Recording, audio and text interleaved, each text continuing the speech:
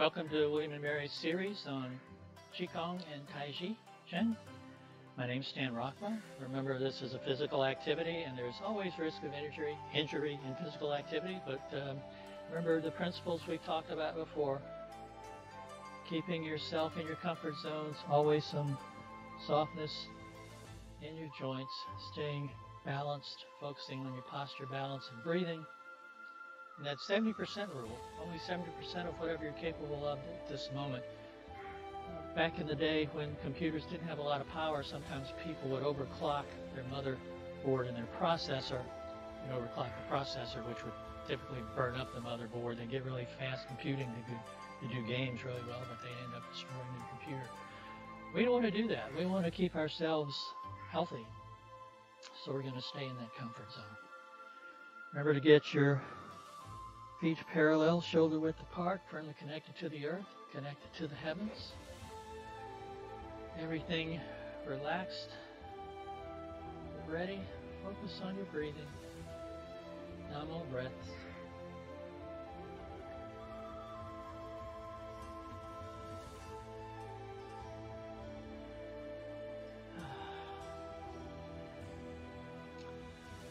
As we said before, Qigong, that term really is not that old. At one time it was called Taoist yoga. Internal Qigong is Neigong, where you visualize moving energy in your body. What we're doing is really Weigong, which is external movements that move energy in your body. Doesn't matter what you call it. One of the things that people noticed was the way that animals moved, non-human animals. And there's a story of a flood, and the people didn't recover as quickly. They tended not to move around as much. I guess they had lots of losses, were depressed, and they just didn't move much. And they got fairly unhealthy fairly quickly. And people coming to help, and again, this was thousands of years ago, noticed that the animals were healthy. They were still moving. And what developed was movements based on animal movements. One of the earliest that I know of recorded Qigong sequences is something called 5 Animal Sports or 5 Animal Frolics. Again, there's different versions of this. There are versions that have long series for each animal. One we're going to do is a short sequence that will introduce you to each of the 5 animals in this. And just get nice and squared away. You start off with your arms just floating up, your palms face down, your fingertips trail. As the elbows lead the way back down, fingertips trail, your hips go back a little bit. And this movement is another one you can do as sort of a standing meditation. Translates, the Chinese word is qi shi. You often see it used as an opening movement in Tai Chi. Translates as opening the door or opening energy gates. And one of the things I hope at some point you feel in all of these sequences that we're going to do is some tingling in your hands, or some warmth in your hands, or your hands get a little red. About 50% of people feel it right away. Some of us, like me, took a while. And I still remember the first time I felt it, I was doing this movement when I was practicing in Yang style, trying to get the opening. It's almost like you're a wave moving along.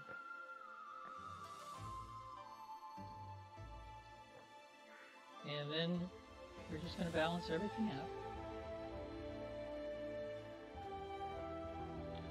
And as your hands come down, the first animal is a tiger, so you fold your fingers in, thumbs on the outside, like you have tiger paws.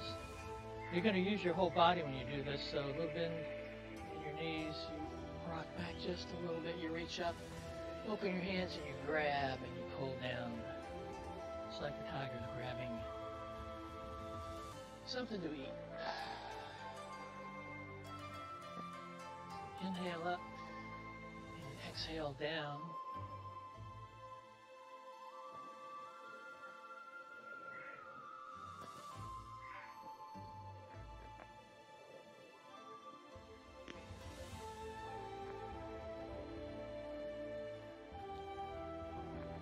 going to do 6 of each. Balance everything out. Now you can do whatever number you want. Typically, traditional Chinese way would be to do multiples of 3. So you would do at least 3 up to maybe 18, or just however many you feel. I've had some teachers say you do an odd number in the morning and an even number in the evening. Again, whatever feels best for you. We're playing jazz. The next animal is a deer. So you're shifting your weight from one side to the other, keeping your weight centered over that foundation. So you visualize a pendulum swinging from the far away. It's going from the center of one foot to the center of the other foot, not going outside that foot. Deer oftentimes have antlers, so we're going to make antlers. Fold in the index finger, the middle finger, so keep the index finger pointed up. Fold in the ring finger, the middle finger, so little finger and index finger and thumb are pointed out. And when my weight's on this foot, I step up with the other foot. As I shift my weight, I turn on that heel, and I get a nice twist to one side and come back. Again, stay in your comfort zone, whatever feels best for you. Just exhale and inhale.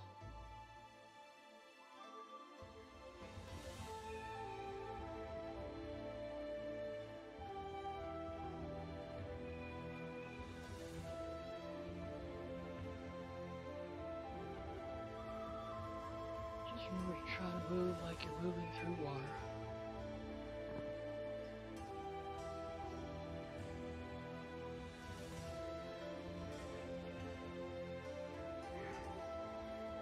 Same thing with the feet. When your foot comes down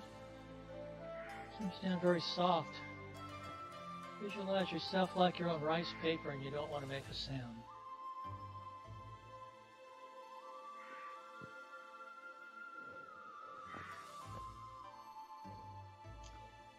Your foot goes in front. Your shin's probably going to be about perpendicular to the floor. You never want your knee to go beyond your toes in any of the movements we do either.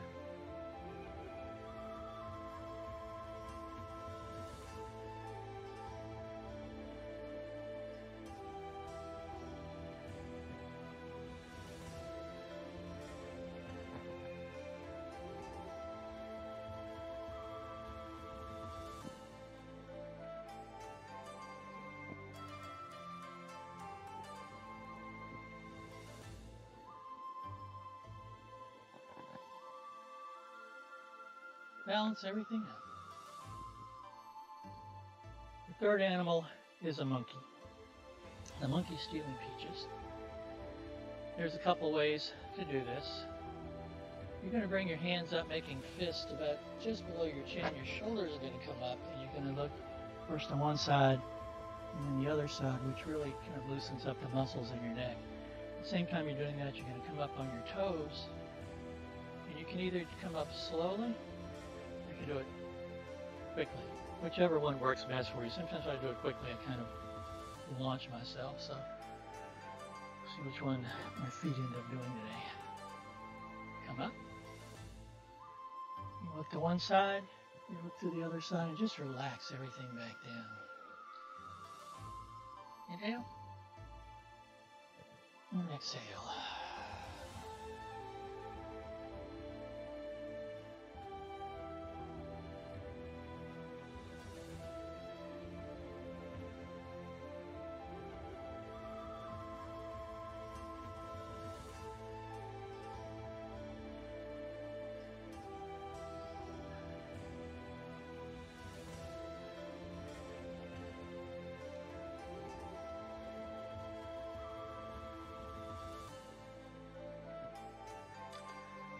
Balance everything out.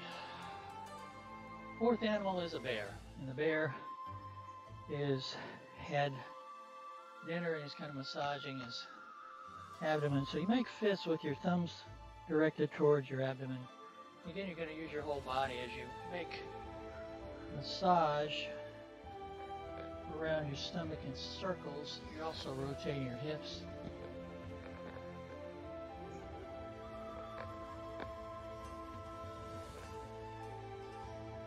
Let's reverse.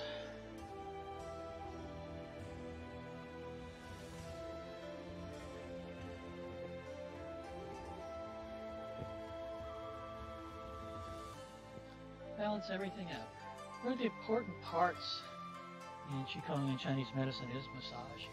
And it's massaging externally, especially massage around the kidney area. And we'll talk about why that is later. But when we're doing the deer, you're getting this twist, and they see that as massaging internal organs. They want things to move through in your digestive system to be efficient, and also that massaging your lungs helps with your breathing. There have been studies on just the breathing aspects of Taiji and Qigong and found it to be helpful with chronic obstructive pulmonary disease. So a lot of health benefits for these. The last animal is the crane. And we've used crane as a visualization, standing on that one leg by the pond waiting for the fish to come by, or the river. First we're going to balance everything out. And shift all your weight to one foot, so you're centered over this foot, no weight in the other foot. Hands come up, bring that foot up.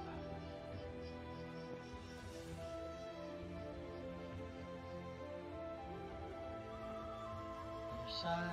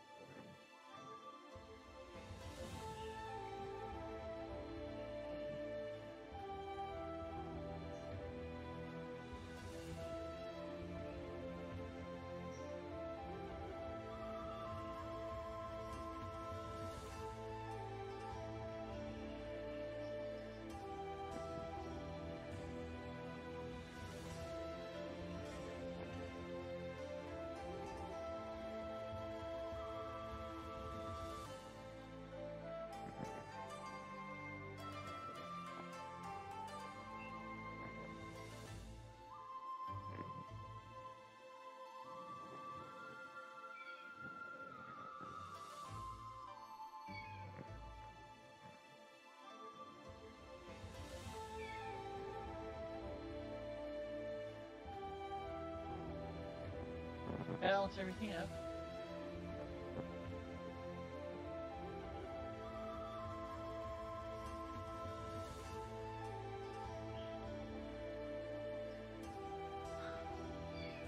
We'll finish off with our standing meditation. So feet inside. There's two basic versions of shoulder width. Outside the feet line up with the outside of the shoulders. Inside the feet line up with the outside of the shoulders. Again, hips go back a little bit, arms come up.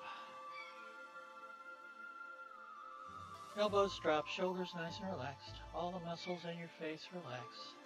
Breathe through your abdomen, make the exhale last longer than the inhale.